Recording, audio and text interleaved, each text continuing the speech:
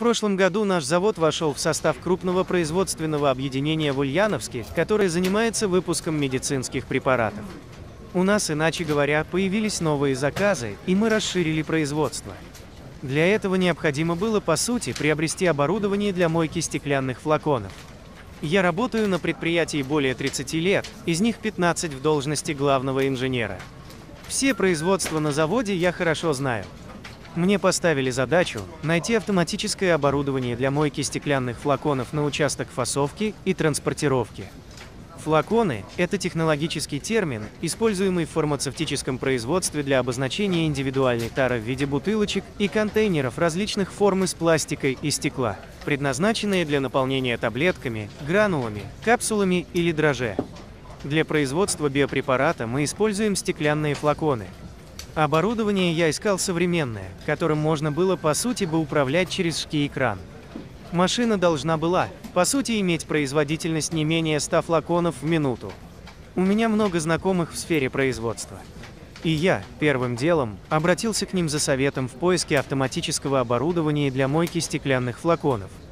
Я понимал, что сфера производства у коллег отличается от сферы деятельности нашего предприятия, однако они могли порекомендовать мне хороших производителей оборудования, к которым можно было, по сути, обратиться за помощью в выборе автомата. В производстве лекарственной продукции много нюансов, которые, в принципе, необходимо учитывать на всех этапах, контролировать при помощи различного аналитического оборудования, в том числе и операции мойки. Коллеги порекомендовали мне 2 производителей в Германии. Я нашел их данные в интернете и отправил им электронное письмо с просьбой подобрать мне оборудование согласно моим требованиям. Через 2 дня я получил ответ от одной компании, в котором было по сути сказано, что у них есть машина для мойки флаконов, заданных технических параметров. Однако она подходит только для пластиковых флаконов. Другая компания отказалась работать с нами, так как они не работают со странами СНГ. По тому же совету коллег, я не стал обращаться к китайским производителям напрямую. Знакомые рассказывали, что производители оборудования из Китая часто поставляют некомплектное оборудование, ссылаясь на неточно предоставленную информацию о требуемых параметрах автомата. Рисковать я не мог, и поэтому принципиально решил выбрать для поиска автоматического оборудования для мойки и стерилизации пенициллиновых флаконов русскоязычного посредника. Мне нужен был профессионал, который, в принципе, работал бы длительное время в сфере поставки фармацевтического оборудования и имел положительные отзывы клиентов. Поиск специалиста я начал в интернете. Выбрал 3 самые презентабельные компании. В качестве критерия я рассматривал время работы фирмы на рынке поставки оборудования, сайт компании, условия поставки машины.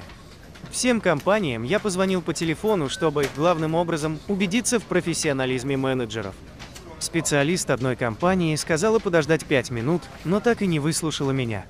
Такое отношение к клиенту мне не понравилось.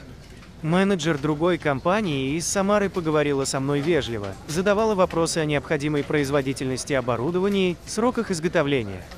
Через 5 дней на почту я получил от них 10 вариантов различных машин для мойки флаконов и предложение сделать выбор самостоятельно. Я понял, что у них нет профессионального подхода, и мне не помогут в решении поиска оборудования. Последний, 3-й вариант посредника, оказался для меня удачным. Менеджер-мужчина говорил со мной как с профессионалом. Задавал конкретные вопросы о производительности, материале используемых флаконов, рассказал об условиях поставки.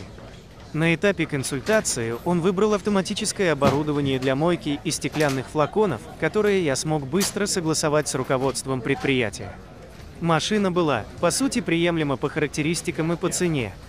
В течение недели мы заключили договор на поставку оборудования. Менеджер за 2 недели сообщил о степени готовности автомата. Машина была, по сути, поставлена в регламентные сроки. После монтажа и настройки оборудования мы смогли оценить его качество. Вращающийся стол подает пустые стеклянные бутылки поштучно на транспортерную ленту, которая перемещает бутылки к блоку мойки. Из накопительного бункера бутылки подаются на транспортер, где бутылки переворачиваются и перемещаются к форсункам, из которых, в принципе, поступает под давлением вода. Ориентация бутылок горловиной вниз позволяет производить продувку сжатым воздухом через сопло. Зона мойки закрыта прозрачными пластиковыми панелями. Мы остались довольны автоматическим оборудованием для мойки стеклянных флаконов, порекомендованным и поставленным менеджером этой компании. Я понял, что сделал правильный выбор специалиста для поставки оборудования. В выборе любой покупки необходима квалифицированная консультация. Проект обязательно будет успешным, в общем, если эта консультация была, по сути, получена от профессионала.